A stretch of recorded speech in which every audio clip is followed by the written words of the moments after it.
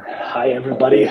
Good afternoon, good morning, good evening, depending from where you're tuning in today. We're super happy to have our second, or not Instagram, LinkedIn Live today, focused on marine pollution and waste management in small island developing states.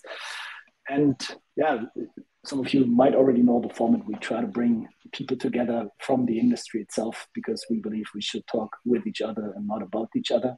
This time it's more from the waste management side. Last time we had a lot of people from the packaging side on. In the future, obviously, it would be great to have one forum where we can really then talk with each other. But for now, it's all about explaining the challenges of the different sectors and get a bit more understanding of where things are going on each side. Again, very prominent lineup today. I don't want to take too much of the time away and let everybody introduce themselves real quick. And maybe we just quickly start with Paolo. Sure. Thank you, Joel. Thank you for the opportunity of being here. So my name is Paolo, and I represent Adelphi, that is a think tank based in Berlin, working on a different topic around sustainability. And me and my team work on the circular economy team, mostly around plastics, e-waste, and textile. And personally, I focus very much on plastic waste, working in majority of the projects are in developing countries, for projects funded both by the private sector, but also from the international organization. And we work towards the creation of a policy framework around plastic waste management, but also in assessing the dimension of the plastic problem, conducting material flow analysis, another type of study that allow us afterwards to try to tackle the problem from the correct angle. In one of these projects that I'm currently developing and working together with Afra, especially in the Maldives, but I leave Afra introduce themselves and then we can go more organic into the conversation later. Perfect. Yeah, I would say maybe we continue quickly with JB, because then when Afra introduces himself, we can dive right into the real life situation from the Maldives, because I think the interesting thing, especially in this forum, is whoever I speak to, and when I hear where you're all located, sometimes also during the projects, one might always think like, these are beautiful locations, and then you receive the images of how it looks behind the scenes, and you think like, wow, there's a lot of work to do. And yeah, let's hear it from JB, what you're working on and how you're helping. Yeah, hi. Thanks, Joel, and thanks for the opportunity. So I'm JB, representing Nomad Plastic and Plastic Odyssey. So basically, I work on plastic waste management solutions. I've done a bit of research, published a thesis on the topic, focusing a lot on small scale, some industrial scale solutions for plastic recycling. So really from upcycling, downcycling, and the classic recycling and reverse logistics. So Nomad Plastic, we are based in Hong Kong, but we operate in Indonesia. We have a social business that is connecting ecotourism and plastic waste management, basically by transforming the plastic that we collect in these remote coastal areas and islands into fuel for the tourism operations. So this is one way to tackle the problem in this location with this business model. On the other side, representing Plastic Odyssey, which is a international network of recyclers and developing low-tech solutions for plastic recycling. And basically, we're developing projects for now in Africa and Southeast Asia, supporting entrepreneurs to scale up their operations to reach a more significant level, capacity of production, and also reaching a more viable business model for their operations. So that's the quick overview, and we'll dig deeper later, I'm sure. Yeah, perfect. Thanks a lot for the intro. Now let's send over to Afra. Hi everyone. My name is Afra. I represent Zero Waste Maldives. Zero Waste Maldives is an NGO working primarily on waste management issues and climate change in the Maldives. And when you hear about Maldives, you'll always hear about environmental issues as well as climate change related impact. Rarely do you hear about waste management issues in the Maldives. As an NGO, we work primarily on trying to get Maldives on a circular economy track for pretty much all the years that we've been around. Like we've been on a linear economy track, and our mindset is sort of fixed in that regard. So our main objective with the NGO is really to try and get the government to shift its policies to be more circular in their thinking as well as their implementation. So that is mainly our primary objective as well. And our focus is also on trying to get policy level interventions in place for reduction as well, because there needs to be a lot more work done on reducing the waste that we generate in order to try and manage it in the end. So those are the key objectives and the sort of directions that we are working on. We work very closely with the UN agencies in the Maldives as well as abroad, and we also work a lot with the island councils that are based further away from the capital but have less access to resources but more access to willpower and actual ability to try and make a difference. So we work closely with those kind of island councils to try and make a difference as well. Very, very interesting, and I think the Maldives are a perfect case for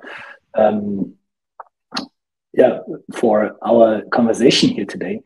And I'd be very interested. I think the global narrative is very similar everywhere. I think it's very, very obvious that we need to reduce the waste production in the first place so we can take a bit of pressure off the systems that need to handle those. The second thing is the overall topic of the circular economy. Right? It's like this is a global trend that is going on, and somehow it feels that no matter where you go, we are kind of failing at it. If you look at the German waste management system, it's like a lot of material also still goes into incineration. And I think this is the same thing all over the world. But this is a different challenge, I believe, compared to what the Maldives are facing. So maybe you can fill us in a bit about your reality and what are the challenges that you see in the Maldives to transition to a more circular economy? Sort of giving some of our viewers sort of like a geographic context of the Maldives. The Maldives is comprised of about 1,192 islands, and of that, around 180 islands are inhabited islands with localities like island councils sort of operating and like having the jurisdiction of sort of that government management of the islands. And we also have I don't really know exactly how much the numbers is, but these numbers keep growing exponentially. Like we do have over 200 resorts as well now.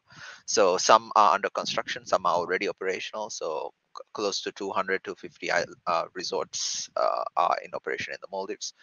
And obviously, all these islands are sort of scattered all over the map in a 500 kilometer sort of distance. So the waste management challenge is huge, like especially when it comes to logistics and also trying to set up infrastructure individually on these individual islands. We're talking about maybe at least 400 individual waste management facilities at least to be built on these islands. And from the beginning, like when waste management was getting set up in the Maldives, we've thought about it as an individual sort of effort. Like each island works together, works on its own to manage its waste and try to figure it out on their own. And so the waste management policy has been to always build sort of like a small waste management facility on the island, and then try to get them to aggregate the waste onto that particular facility. So you'd have mainly just collection and then just aggregation in this particular area. So there was little management happening because usually before plastics and these kind of non-degradable items started taking center stage in our like lives, it used to get buried, it used to get burned, and a lot of them got composted. But now we can't really like since the whole waste stream is contaminated with these other items, and we don't really segregate at the household level, burning waste has become sort of like the main waste management, so to speak, sort of solution that's being implemented. But we're seeing a shift now. So in the Maldives, also a lot of the islands are doing segregation, at least trying to do segregation, and the government is also pushing towards mandating segregation in the islands so that they can better manage those waste streams, and then eventually, as a next stepping stone, bringing sort of that recycling elements, like maybe trying to bale them and then ship them over to recycling facilities and these kind of things. But the problem is, at the moment, the Maldives doesn't have these kind of facilities as well. So we have to figure out sort of logistics to try to bring it to the capital, consolidate it, then ship it overseas. So that is sort of like the general, waste management situation that's happening in the Maldives. And I'm sure, other SIDS countries would have similar challenges and similar, difficulties that they are facing as well. What I always find interesting is, in the end, we speak about the consumer packaged goods industry. So we manage to somehow ship a consumable somewhere. It has a value, people consume it, but the packaging itself obviously doesn't really have value. Which means that the waste management sector in this specific area basically needs to create enough value around the waste that they can either pay for the logistics or use it in the island itself, right? But the actual logistic cost and all that is so high that it is just super difficult to ship it from A to B. And I'd be curious to hear from Paolo and from JB as well, who have been in these or in other areas, to cross compare a bit. How does the situation compare to what you see in the Maldives? Yes, I think that just because I'm working with Afra on extended producer responsibility project in the Maldives, I can underline what he said. Basically, the logistics behind the shipping of the material across the islands has an enormous cost. Few months back, we did on behalf of UNDP a sort of feasibility study on the shipment of plastic across the island, and we noticed that it's basically more expensive to ship material from the southern islands of the Maldives to Male than to ship from Male to other countries in South Asia. Then, as an important point that Afra touched before, is that in many SIDS countries there is the lack of demand of certain plastic products because the recycling infrastructure are not present there. So something that is pretty interesting and that I found when I went to the Maldives for the first time is the totally absence of an informal sector there. So in other countries in Southeast Asia, like Thailand, Indonesia, the informal sector is kind of the backbone of the entire waste collection of recyclables, because there is a continuous demand of that material and they can put on market very easily. While in countries like the Maldives, this is not present, so there is not a request at all. And for me, it was very strange after a lot of years working in country in Southeast Asia to go to the Maldives and see PET bottles everywhere. So I said, guys, there is a huge value behind this material, but no one is asking for them. Therefore, no one has the interest of collecting them. And this is something that really made me think that other type of solution needs to be implemented, and we are now working together on this extended producer responsibility scheme in the Maldives, when we are trying to shift the responsibility of the waste management towards the producers or the importers of the goods, because the Maldives also relies a lot on imports, so the majority of the plastic entering the countries is imported from abroad. And so the idea of the DPR scheme that we are currently developing is to shift the responsibility towards these players, making them responsible partially of the entire collection of plastic across the atolls. And so this is one of the outcomes from the Maldives. If I can just bounce it with another experience that I did few days ago. I returned last weekend from the Dominican Republic, I didn't know that Dominican Republic was a sixth country. It's a quite big compared with the Maldives, for example, but it's considered as a sixth country. And also there, despite there is a recycling plastic market, the demand of the PET recycling of PET bottles, sorry, is not there because the recycling system focus only on certain materials such as HDP and PP. So also there, you go on some beaches in Santo Domingo or in Punta Cana, and you see just PET bottles everywhere. And this, I said before, kind of shock for me, seeing the high value that there is behind that material and also behind that type of plastics. No. There's some of my outcomes. So maybe JB as a... I would be happy to jump in as well with a few experiences on my side. Maybe taking the case of, and it's super interesting to see the specific context of the remoteness of those locations really has an impact on the market traction and the incentive that you can find, and defining a bit like what's the waste management is going to be like and what are the possibilities. So really looking at this criteria is super important to then define a strategy. Indonesia, if we give a few numbers as well, because it's interesting for the Maldives to see a bit how it's distributed in terms of islands. And so Indonesia, I mean, much bigger, but over 17,000 islands and 6,000 inhabited.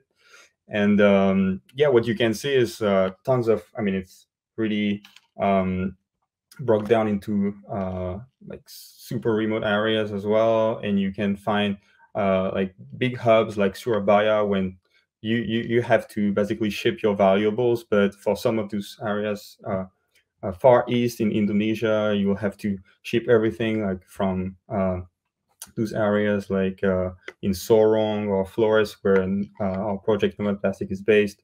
The huge cost of this reverse logistics and sending back is a big issue, especially if you don't have enough feedstock and volumes to justify such activities. But still, the informal sector is there, but remains a huge part of those of the plastic, which are all these sachet and multi-layers, etc., with no real market traction because no one is buying there, because no one is transforming it either. And this is where we can a bit bring additional solutions, because there were a lot of solutions that were accessible at the industrial level, which means you need to have massive volumes. And when you talk about like small communities in remote areas, you need to find a way to bridge this gap. So where Plastic Odyssey jumped in with like low-tech solutions was to kind of decentralize and make it accessible to have technologies to also transform waste at the more local level. So we're not talking about a few bottles a day, but trying to make something like a social business that will have potential for a viable activity. And cutting the cost on all the transportation and trying to make value out there. So of course, what you need is a market for the product that you make. So if you go for, I mean, in those islands, the characteristic that is super interesting is the high value of the energy. So of course, it's tempting to say, okay, I'm going to transform my low value waste into energy if you have the proper equipment. So we can talk about the solutions like pyrolysis later on, but you also have solutions for waste to products, like some kind of upcycling, when you can also make some eco bars or construction materials, but same, you need to have a market for it and that your product is actually competitive to traditional alternatives. And of course, I think we're going to dig deeper into plastic credits and the way to offset to find the, let's say, least worst alternative to having the plastic ending up in the ocean, which is to give maybe artificial value or try to find producer responsibility here to slowly shift to a more viable system for these plastics.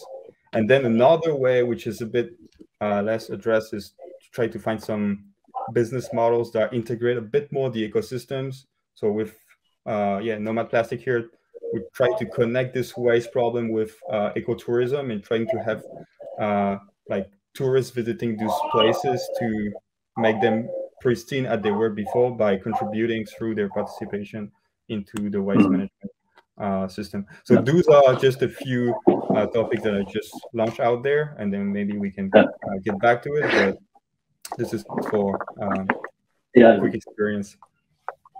It's super interesting, and to me, the interesting common denominator is a bit, or to make it a bit more tangible, maybe just because there would be precious metals on an asteroid somewhere in the universe, we still wouldn't send a rocket there if the trip there would be more costly than the raw material that we can extract, right? And this is the same thing that we basically see with the island states. Just because a water bottle might have a value on the recycling market, if logistics to go get it back are higher than the actual material value, we won't do the activity.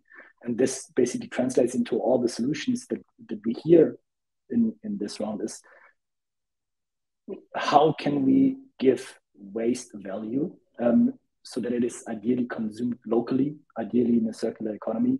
But also, what do we do if these things fail, right? So a lot of the solutions that were proposed is, okay, we have a market for certain materials on a specific island, so we can use it there, we can produce something, the material will flow there. But a lot of the waste just has no value. And this is where topics like EPR and plastic credits come in, right? Or other technologies that allow you, for example, to produce fuel for the tourism operations, where you even have a bit of a story value around it that just bumps it up high enough that the economics of the entire industry makes sense. And yeah, I think it would be really interesting to shine a bit more light on how you think about EPR and what's going to be important for such systems to come into place, for example, in the Maldives. Should I go? So, okay. Yeah, either you or Afra. I can start, then Afra and JB can just jump into the conversation. So, for who is not familiar with EPR means extended producer responsibility. That is a policy framework that basically want to shift the responsibility of the waste of the products once they become waste towards the producers or those players that put that material on the market. This is a kind of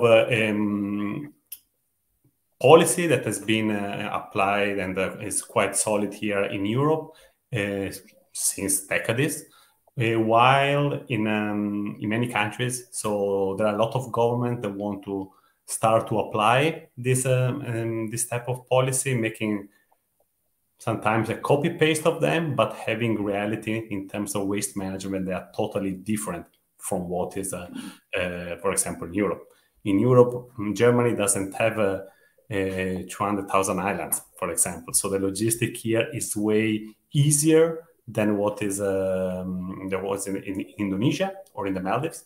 So what we are working together with the Zero Waste Maldives there in the Maldives is a project founded by UNDP via the Ocean Innovation Challenge, and we are trying to develop a EPR framework or a policy framework towards the establishment of this EPR policy. So ideally, so the funds that are collected by the producer from the producers should be used for the entire waste management. So from the collection and then the transport and the final disposal, for example, or recycling.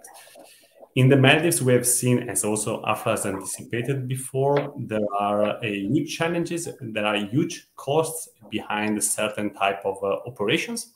For example, the collection within the islands could be relatively cheap considered to other countries, while the transport of the material between an island to a collection point can be very high. So we are now trying to understand, first of all, the size of the Maldivian market in terms of plastics. And we are here also facing an issue that I think is common to many other six countries. So there is no clarity behind the amount of plastic, or better, the amount of plastic waste that's generated in a country. This because there is no kind of linearity from the governments in asking to the importer, to the producer, to declare what they put on market. And once we can know this, we can directly know the size of the problems and then address this through the correct policy regulations. This is what we are doing now. So we are basically try to work with the Ministry of Environment there in drafting together a strategy for EPR that should cover all packaging, plastic packaging material. And yeah, so Afra, if you wanna, if I've forgotten anything, feel free to jump in.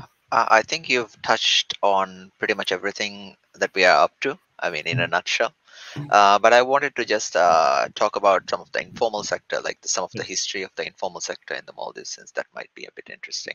So before we created sort of a waste management company in the Maldives to sort of carry out the waste collection activities in the capital, there used to be an informal sector. So these were mainly expatriate workers that were brought into the Maldives to do sort of labor type work, and they used to do waste collection from the households as sort of like an additional income stream that they could generate. So this was very organized, like in terms of like the collection. Like if like say one of the collection guys was sick, then somebody would fill in, and even if it rained, like they would show up and pick up your waste. So like it was very well organized. But then the government felt like there were a lot of gaps, because there were some obviously that did not actually take the waste to the intended spot, and then they would just dispose it anywhere that they thought would not get caught. I mean, where they would not get caught. So this became a burden to them, and also the government sort of saw an opportunity to sort of monopolize the sector, because obviously waste is also a lot of money, and they saw a lot of money being shipped out of the country through the expatriate workers that would remit the money back to their families back home. So the government decided to create sort of this waste management company called WAMCO, Waste Management Company. So they after that company was created, they sort of outlawed the collection. So these expatriate workers, they used to collect on bikes. So this was basically, I mean, a zero emission waste collection effort that was happening. And then this got replaced by waste management trucks, like compactors and stuff. And then now that is sort of like the waste management system we have in the capital, and then that got replaced by the informal sector. But we do have very few waste pickers that might try and take out um, uh, some high value recyclables, like maybe some glass bottles that can be resold, some metal, aluminium, these kind of, and scrap like electronics that could be repaired and stuff. They buy and resell them on a resale market. But I mean, in comparison to what it was, it's very small now. Yeah, I think you highlighted two very interesting points. Like that certain material is just dumped anywhere because it has no value. Nobody wants to have it. So you always look for the cheapest way of disposal. And in the end, it's often just the rivers or the ocean itself, right? At least it's gone, or you burn it under the open sky.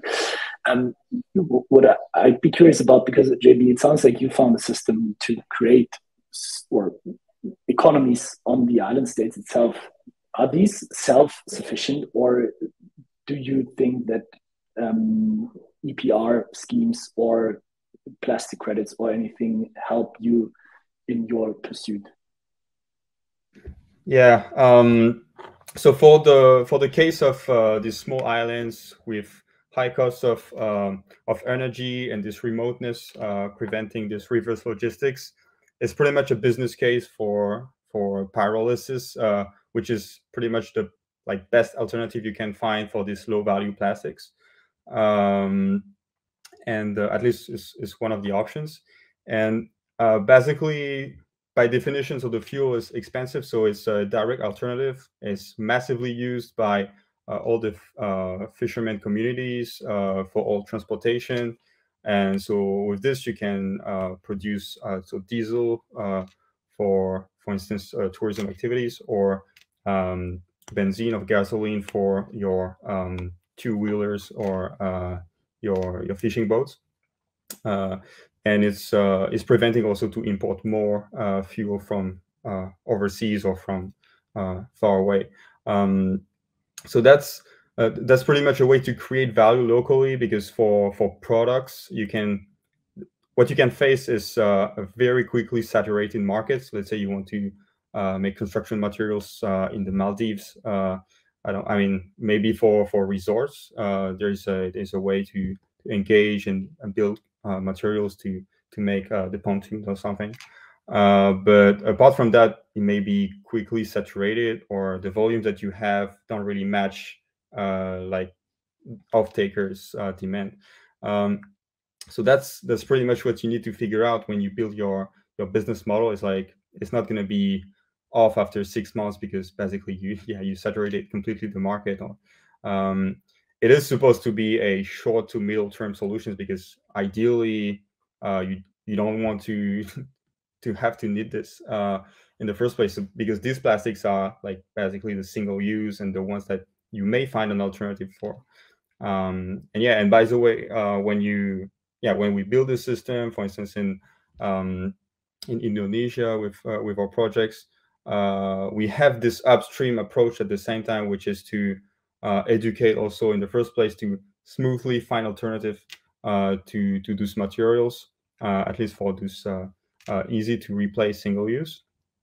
And at the same time, you prevent more plastics to enter the ocean by also giving value to it, and finding a way to have, for example, waste collection by boat, which is the most appropriate in these areas. So we've been discussing with a lot of projects that also introduce these kind of systems.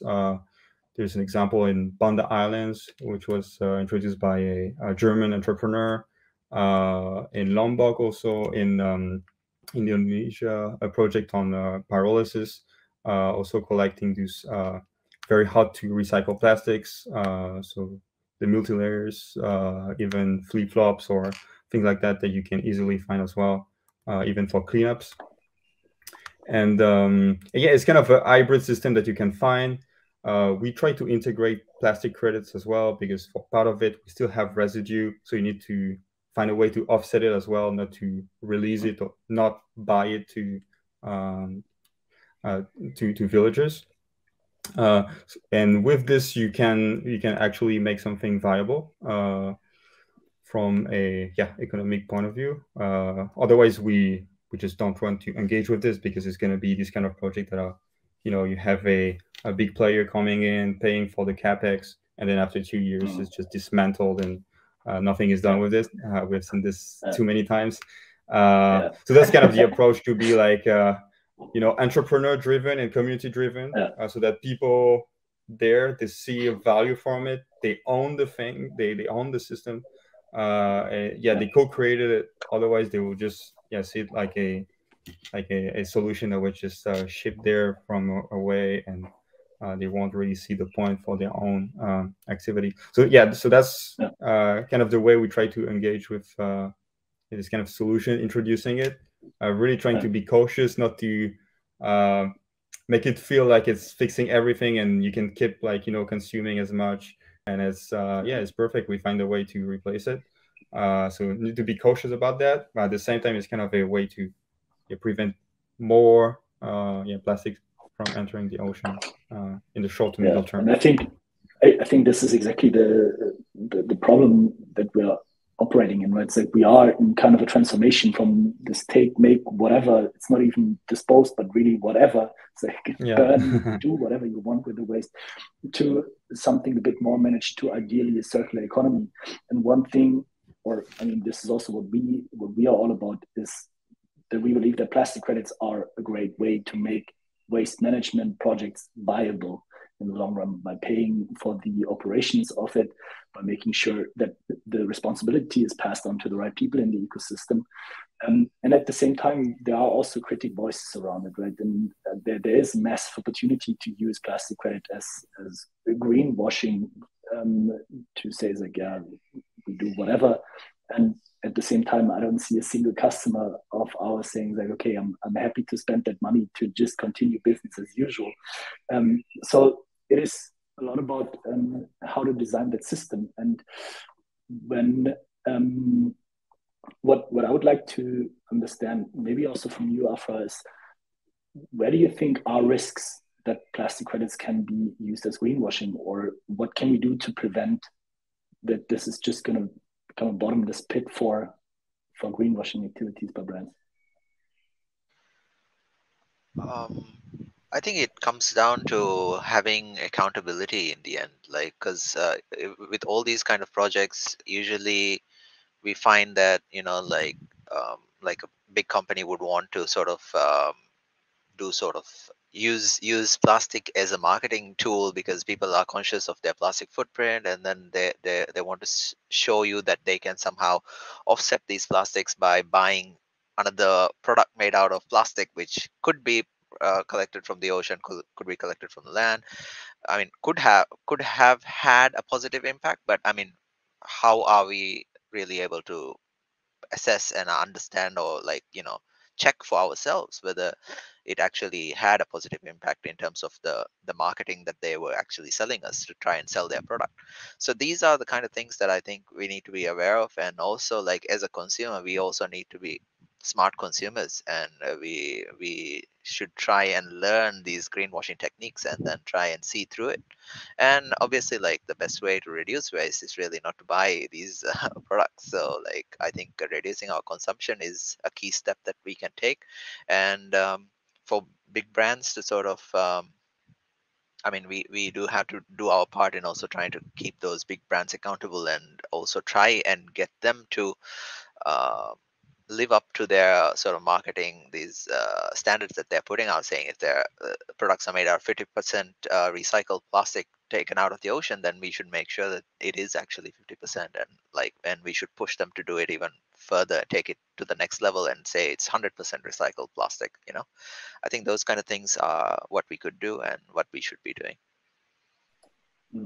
And Yeah, if maybe to sorry, go ahead, JB. Yeah, no, I wanted to quickly jumping for an experience that I had, but yeah, I'm not an expert in this, but when I mean for plastic credit exchange, when selling those credits, few of them were also trying to have a chart with the defining a bit some targets for those company buying the plastic to say, okay, by the end of the year or by this time, I also need to reach this target of reduction of my own plastic consumptions.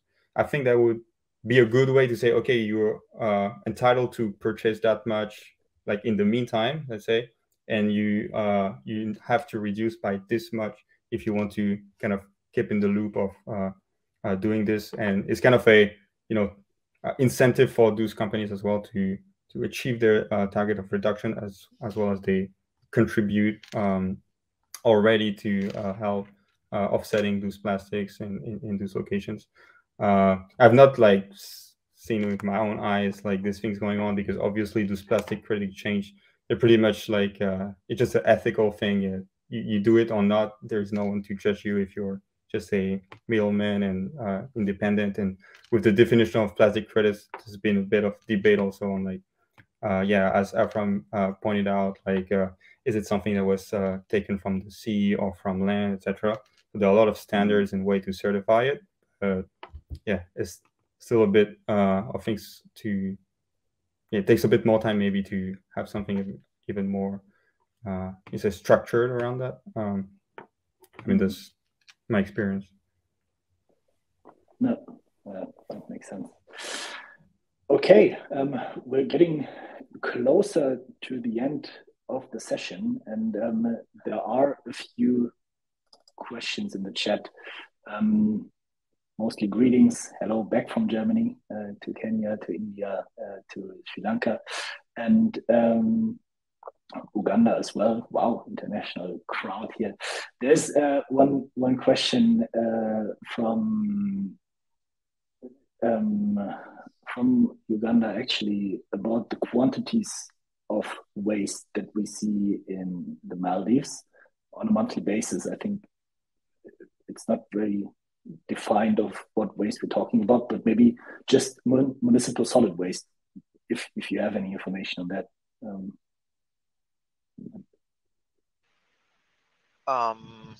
In terms of the waste generation in the Maldives, there have been some studies done, and in terms of generation, I think the number sits at about 700 tons per day. In terms of total generation, this would include construction and demolition waste, food waste, green waste, packaging waste, medical waste. So pretty much everything amounts to about 700 tons per day. And of that, about 10% you could say is plastic and packaging waste, and about 5% would be glass, and the major composition really is food waste, as is in most Southeast Asian countries, like food waste or wet waste rather makes up the huge portion of the waste generation in the country. Yeah, it's estimated that some recent studies that say that around 20 and 30,000 tons of plastics, so across all type of plastic, are generated in the Maldives. So just to give you a benchmark. Yeah. All right. Then we have a question from, I hope I pronounced the name correctly, Vitamine, about a blueprint for small island developing states. Is that known to the crowd? That's the question.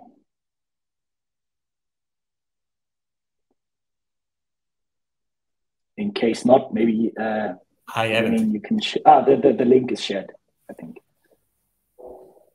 Yeah. All right, then we can look at it. Yeah, then Adriana asked a question: how to avoid the rebound effect of reducing and recycling plastic on other materials? Example given the increased consumption of paper and glass. I think that's these are all very challenging questions, and it just shows how complex the overall topic is, right? But I'd be happy to hear your opinion on it. I think in the Maldives also we are sort of seeing this shift, because we have some policy interventions in place starting from 2019, where we are trying to ban production of single-use plastic in the Maldives. So like bottled water, bottled soft drinks, these things are coming into a ban, and some will fall into an EPR, but most of them, like the smaller sizes, will get banned anyway. But as a replacement, as an alternative, the market is sort of shifting towards glass and aluminium, and we're not sure how that will play out in the long run. I mean, obviously glass is in a returnable format, so that is in a way good, but then again there's also the logistics of returning it, so there's also this give and take when it comes to that.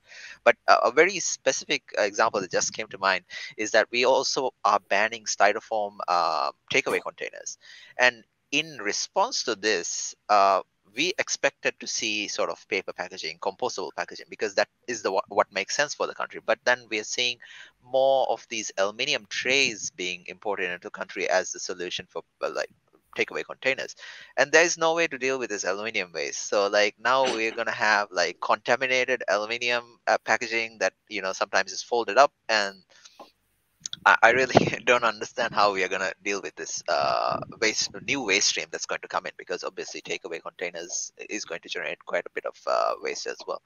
So yeah, these are sort of these challenges that we have, and then I think we have to be nimble in how like we implement these policy interventions to sort of avoid plastic, but then the repercussions or the changes that come about, we also need to be nimble to sort of try and address the issues that might arise from those changes as well. Then we have a comment. First of all, thanks a lot for providing the info, and I think it is super interesting to see what effects legislation can have, right? And it's so difficult to do the right thing to some degree.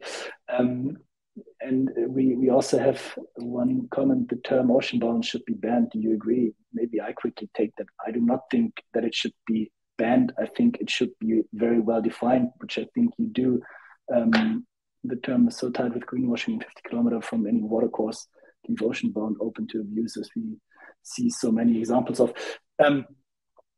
In fact, I think the beauty of the term ocean bound is that it gives focus on certain regions where we should probably focus first if we want to avoid ocean plastic itself, because mismanaged plastic waste, mismanaged municipal solid waste in coastal regions is at the highest risk of entering the ocean.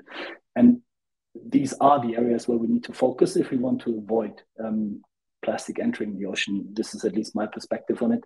And I think if we can all agree on a given definition of ocean bound, this is not a horrible thing. What I personally also think is that ocean bound is better than ocean plastic, because if you say I'm producing products made out of plastic that come out of the ocean, in the end what you're doing is you're also giving a certain incentive to put plastic there in the first place. So there's a lot of considerations I think that need to be taken in the background. I'm not sure if anyone else wants to give their opinion on the comment. Else, there's a lot of questions coming in, which is exciting. But we are slowly running out of time.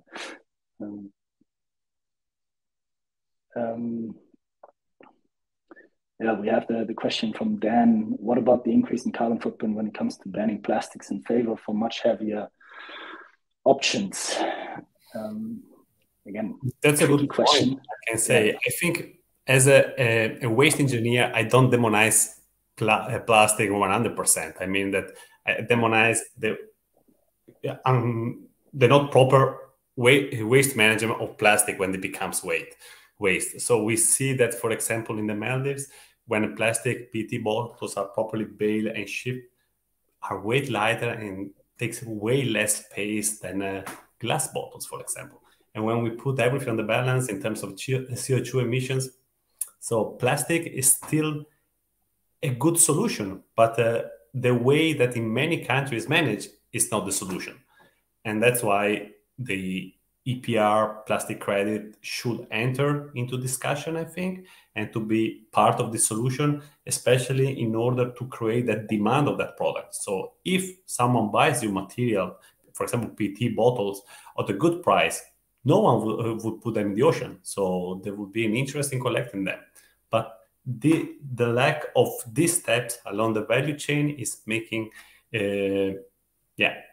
plastic really a problem in the many countries of the world, and going into substitution, for example, with other material like glass that's way heavier, or aluminum that for the production has incredibly high emission costs. So this is something that we need to put into the balance. I agree on that point. And then, just since we are slowly running out of time, last question: is there any education campaign taking place aside to encourage not only locals but tourists on the importance of segregation, reduction, and recycling? I think this is a question for both JB and Alpha. So we're talking about the Maldives here. I think both Maldives, general, but it also applies to beautiful places like Flores, right, which is a tourist location, even though probably tourism has been low in the past years. Yeah, exactly. I mean, with the concept that we have, so it's just our case, but the concept is to also encourage more sustainable tourism, breaking with these mass tourism with like zero waste schemes. So basically, is to going more through like small communities and villages and consume only fresh foods from those local areas, and not just do a 7-Eleven marathon where you just consume as much as possible.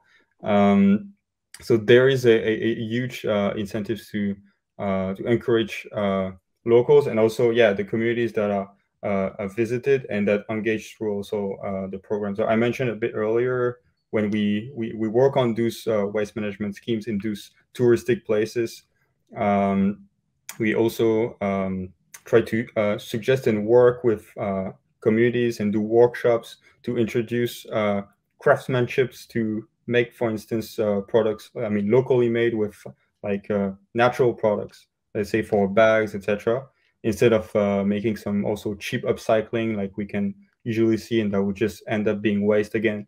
So these kind of practices can also inspire consumers that will maybe go back to their country and see things a bit differently, and have kind of a cultural input from there as well.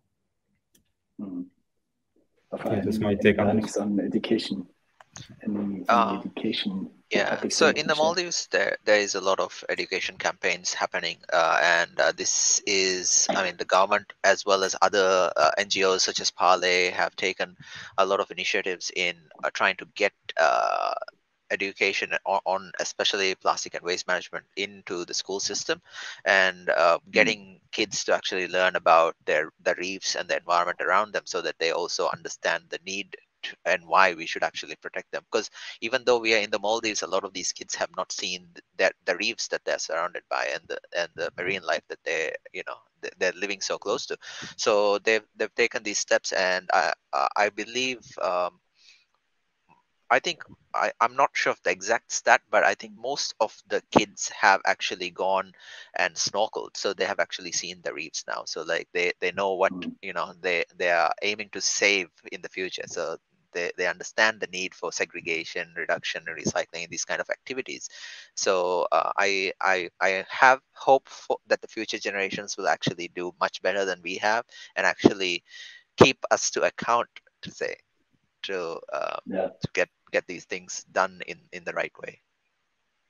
And I think that is a very positive note to almost end on, and one that I can second. We organized a theater workshop in Kerala, India, with kids out of the community around the topic of plastic and how it relates to the ocean.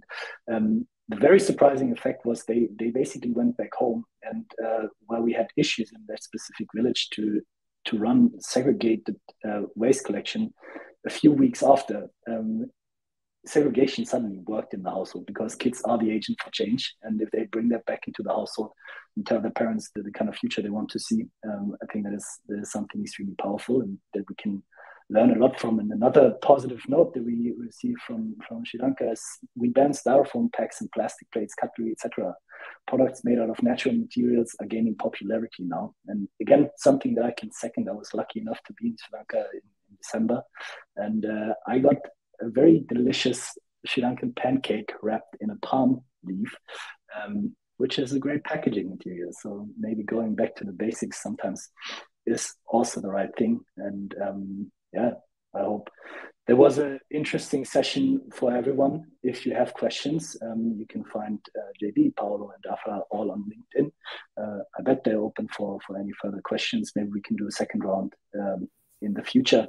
But thanks a lot for your time and for participating today. Thank you, Joe, for the opportunity. Yeah, thanks everyone for having us. Yeah, great discussion. Have a good day. Bye-bye. Bye.